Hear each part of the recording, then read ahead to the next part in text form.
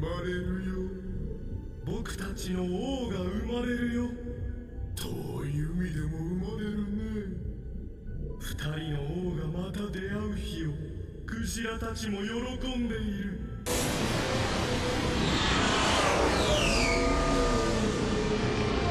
あなたは何者なの？ジョイボーイ。 Let's start this One Piece theory in chapter 1014 with Kaido staring at Luffy as he falls into the ocean. He tells Luffy, "So you couldn't be JoyBoy either." This is an important clue that Kaido could be waiting for JoyBoy or may have encountered a candidate to be JoyBoy before. This could also be the same reason why he wants to start the greatest war that will shake up the seas. Let's try to find out based on all available clues if Luffy is or will become JoyBoy. The Greatest War. The Greatest War has been mentioned several times by characters including Kaido, Doflamingo, Oden, and Whitebeard. During Kaido's introduction from the Sky Island, he asked Joker to hurry up so they can start the Greatest War. However, Luffy defeated Doflamingo in Dressrosa and was taken to Impel Down. Oden also asked Toki to jump 20 years to the future so she can find what she was searching for. And before Whitebeard died, he told Sengoku that the day that they are fearing is coming. In chapter 801, while Doflamingo was chained aboard a marine ship, he asked Tsuru who will be taking the empty throne that Roger left, whether it will be the Celestial Dragon, the Marines, the Yonko, the Revolutionary Army, the Seven Warlords, the Worst Generation, or the D Clan.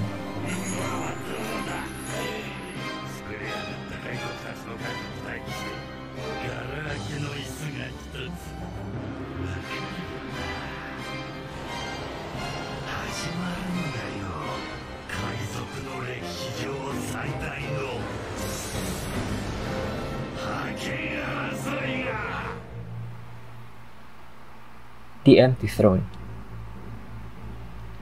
During the reverie in Marijoa, King Stelly stood in front of the empty throne to take his oath.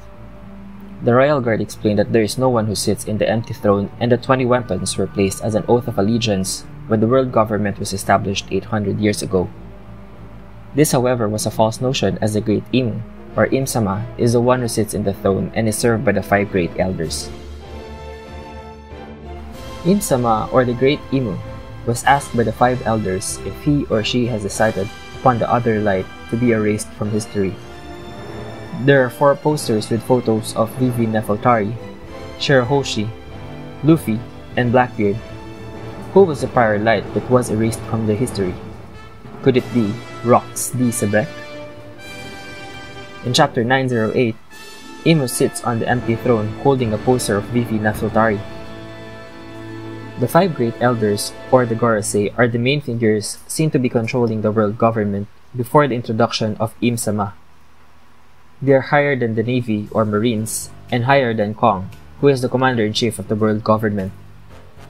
As they were walking towards the throne room during the reverie in Marijoa, they discussed about the balance of the world cannot be maintained and a great cleansing must take place soon.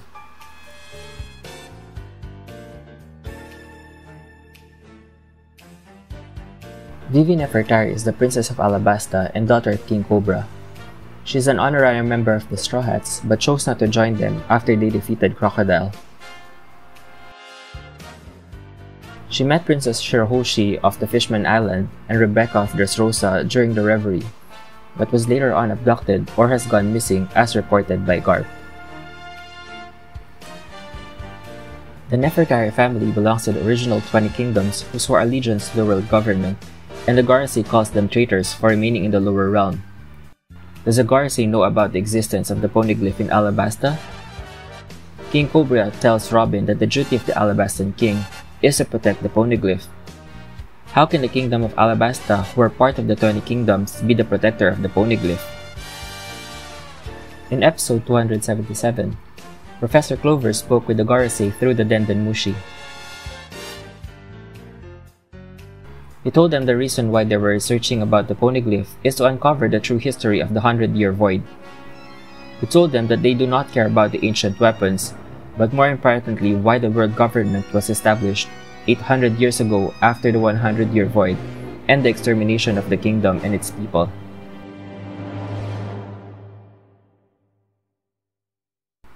Before he was able to tell the name of the kingdom, he was shot and killed.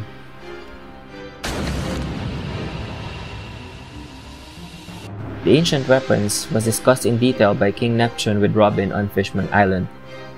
The poneglyph in Skypiea pointed to the ancient weapon Poseidon, which King Neptune described as the reincarnation of the mermaid princess. Meanwhile, Pluton was mentioned in a poneglyph found in Alabasta guarded by King Cobra. The last ancient weapon, Uranus, has not yet been found, but it could be possible that it is contained in Big Mom or Kaido's poneglyphs. Who is JoyBoy? JoyBoy was introduced in the poneglyph Robin found in the Forest of the Sea. After Fishman Island was saved from Hody Jones and the threat of Noah crushing the kingdom, Nico Robin asked King Neptune who JoyBoy is. The king explained that JoyBoy was a person who lived on the surface more than 800 years ago, and the poneglyph was his apology for not keeping his promise to the mermaid princess. In episode 969, the Seakings talked about their sovereign to be born in 10 years and will need 15 years to grow. They also talked about the other sovereign, most likely JoyBoy, to be born in a distant sea. After reaching Laughdale, Roger remembered the voice and said that they came too early. Someone will find the One Piece and surpass them, and jokingly said to Rayleigh that it will be his son. After Luffy defeated Hody Jones, Princess Shirahoshi stopped him from further destroying Noah, saying that the Seakings are now pulling it. That was the first time Shirahoshi used her power to command the Seakings. They were happy to finally meet their queen and told Shirahoshi that they have been waiting for a very long time for their sovereign to be born. Then, as the Straw Hats leave Fishman Island, they were met by a pod of whales. Remember the prophecy of the Seakings? The whales are delighted in anticipation of the day the two sovereigns shall meet again. The Noah that the Seakings are bound to pull is also called the Ark of Prophecy, and that it must never be moved until a certain day arrives. Then, as the Seakings pulled away the Noah towards the Forest of the Sea, they were asking how can Luffy hear them, and remember about Gold Roger hearing them too. Also, they mentioned about the people who will fix the Noah. Gold Roger's ship R. Jackson was built by Tom, who is also a fishman. Apparently, he was in possession of the blueprints of Pluton. Upon seeing the blueprints, Frankie asked if any human can make such a thing. In Water 7, Frankie built the Straw Hat Pirates ship Sonigo from the Tree of Adam, which was also the same wood used in R. Jackson. Its counterpart, Eve, has its root connected to Fishman Island. Why does Fishman Island possess two of the three ancient weapons? Is Frankie pertaining to Noah when he asked, how can a human make such a thing? There are two prominent figures in One Piece who seems to have an ability to foresee the future. The first is Madame Sharley, and the second is Higurashi Kurozumi. At an early age, Sharley was able to predict the marriage of King Neptune and Otohime, and the birth of the mermaid princess Poseidon. When Luffy arrived in Fishman Island, she saw a devastating future that the Fishman Island will be destroyed by Luffy. However, Luffy saved Fishman Island from Hody Jones and the threat of Noah. Because of this, Sharley destroyed her crystal ball, saying she doesn't wish to see any terrifying future, but the premonition she saw may happen anytime in the future. The second person who has the ability to foresee the future is Higurashi Kurozumi. Oddly enough, Higurashi was seen to be imitating a young Shiki, which could possibly point out that she may have traveled with Kaido as parts of Rock's crew. At that time, Kaido was an apprentice of Rock's. Kaido's backstory has not yet been revealed, but this could be the reason why he and Higurashi are in Wano at the same time. The D Clan. In episode 703, Rocinante Don Quixote learned that Law was a D, and revealed that the D Clan are the natural enemies of the gods or the celestial dragons. Corazon chose to tell this secret despite being a previous celestial dragon himself. However, Corazon did not tell Law that he and Doflamingo were celestial dragons. 神の天敵。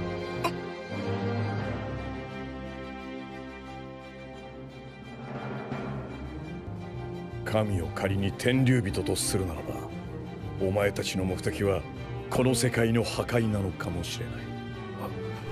Only during their fight between Luffy that Law learned about them being a celestial dragon. How can a celestial dragon help a member of the D clan? And how can members of the D clan serve under the world government and the Marines?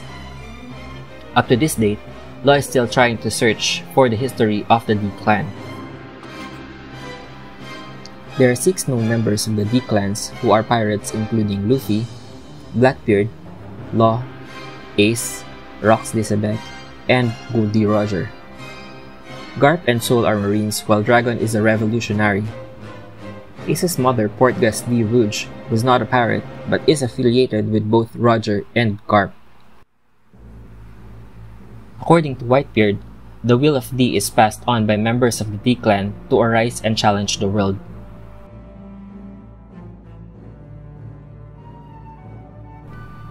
Here are the members of the D clan that are now dead. Goldie Roger. The will was passed to Ace, Luffy, and Dragon. Portgas D. Rouge will was passed on to Ace. Portgas D. Ace was passed on to Luffy. Rox D. Xebec, unknown. Jaguar D. Sol, possibly Nico Robin. Whether Nico Robin is part of the D clan is still questionable, but there are hints that she might be part of the D clan, as her father is still a mystery. One possibility is that Nico Robin is Goldie Roger's daughter. Her mother Olvia left Robin when she was 2 years old in Ohara, and Jaguar D. Sol and Olvia were seen smiling during their death, as they tell Robin to escape. Robin is currently 30 years old. Odin and Roger met 26 years from the current timeline, and in chapter 968, Roger tells Rayleigh that his son will surpass him, and the latter replied, "You don't have one." And in chapter 966, Roger carries young Hiyori Kozuki, telling Rayleigh that he hasn't spent time with a baby in ages, with Rayleigh replying that it reminds him of old ages. In episode 958, Sengoku tells the Marines Big Mom and Kaido belong to the Rox crew, headed by Rox D. Xebec. During the God Valley incident, a pirate alliance between Goldie Roger and Monkey D. Garp fought against the crew. Who inherited the will of Rox D. Xebec? In the Battle of God Valley, 3 D clan members fought, including Monkey D. Garp, Goldie Roger versus Rox D. Xebec. Members of Rox crew were Whitebeard, Big Mom, and Kaido. There were no evidence that Rox died, as Sengoku explained that the island disappeared. But if he really did die, then his will of D should have been passed on, and to whom? There could be a possibility that Im could have chosen to erase Rox D. Xebec from history, as the proof of his existence were eradicated. But it could also be that he is locked up alive somewhere, either by Kaido or the world government. Is Kaido looking for JoyBoy? Kaido's history has not yet been revealed apart from being an apprentice of the Rox crew. But there are 2 possibilities. First, Kaido was sent from the past to look for JoyBoy. Second, it may also be possible that he inherited the will from Rox D. Xebec to start the Greatest War and look for JoyBoy. When he fought Luffy, he was saying multiple times about Luffy's smile and glare.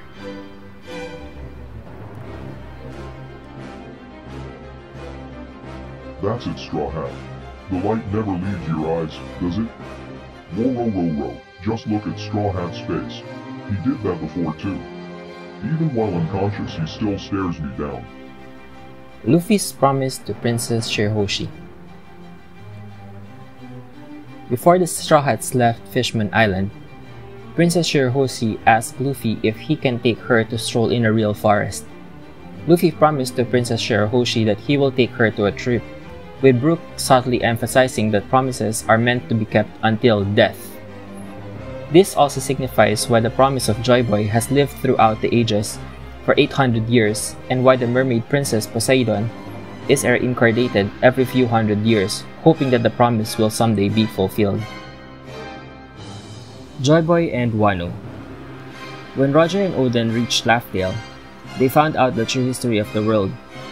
Roger wished that he had also lived at the same era as JoyBoy.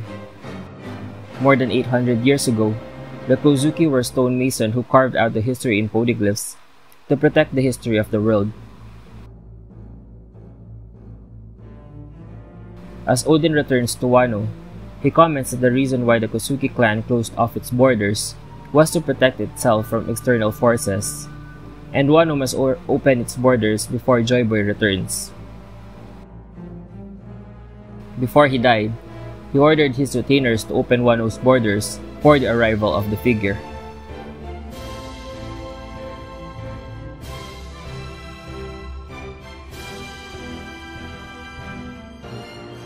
Momonosuke could not be JoyBoy for 3 reasons.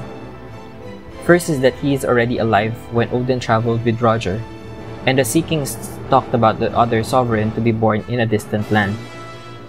Second, Oden asked Toki to jump 20 years into the future so that she can find what she is looking for.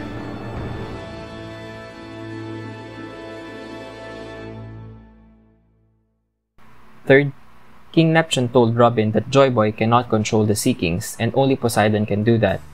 Meanwhile, Momonosuke is able to control Zunisha just like how Poseidon can control the Seakings. Momonosuke may not be JoyBoy, but what could be his role in JoyBoy's story? I can only assume from here that Momonosuke may be the key to unlocking JoyBoy. Just like how Shirahoshi did not know that she is Poseidon, someone must be able to guide JoyBoy. The D clan were unknown to Oden until the time they reached Laughdale, where Oden wrote on his journal that they finally found the answers to the D clan and the ancient weapons. According to Yamato, it is fate that allowed Momo to meet Luffy and bring to Wano. Is JoyBoy a title or a person? According to the Seakings, the mermaid princess Poseidon is born every few hundred centuries, and that the other sovereign to be born on a distant land, and the 2 sovereigns will finally meet again. JoyBoy was not sent from the past just like Toki jumped to the future. He will be reborn.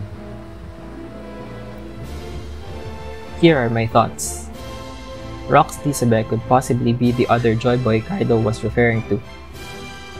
If Rox D Xebec is dead, Bull D Roger may have inherited Rox's will of D, which is why he ventured on the Grand Line to find the One Piece.